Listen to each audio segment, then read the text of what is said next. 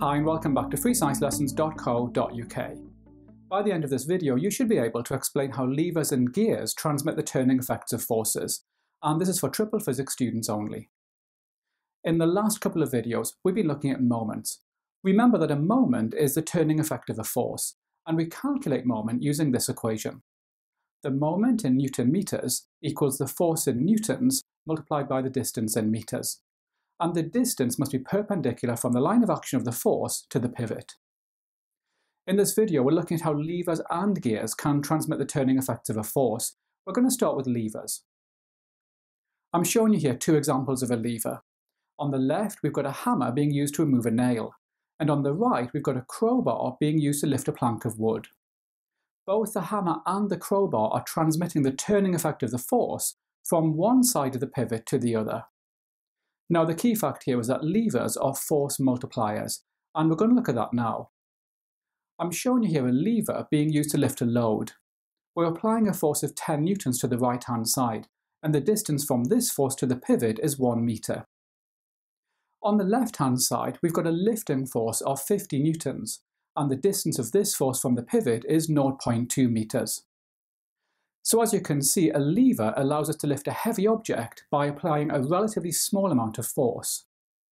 By using this lever, we've multiplied our force by 5 times. So let's look at what's happening. Remember that the moment equals the force multiplied by the distance. On the right-hand side, the force is 10 newtons and the distance is 1 metre. This means that the moment on the right-hand side is 10 newton meters. The moment on the left-hand side must also be 10 newton meters. However, in this case, the distance from the pivot is only 0.2 meters. That means that the force must be 50 newtons. Okay, now gears can also transmit the turning effect of a force. We find gears in lots of different machines, including cars. I'm showing you a pair of gears here. Gear A is connected directly to the turning force of the engine, and gear B is connected to the wheels. So this gear system will transmit the turning force from the engine to the wheels. You'll notice that gear B has twice the radius of gear A. When gear A turns, it applies a force onto gear B. The turning effect depends on the distance between the edge of the gear and the centre.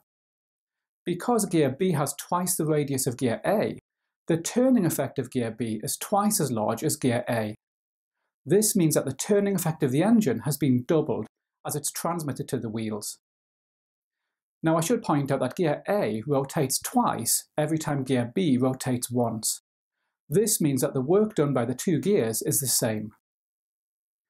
Remember, you'll find plenty of questions on levers and gears in my revision workbook, and you can get that by clicking on the link above.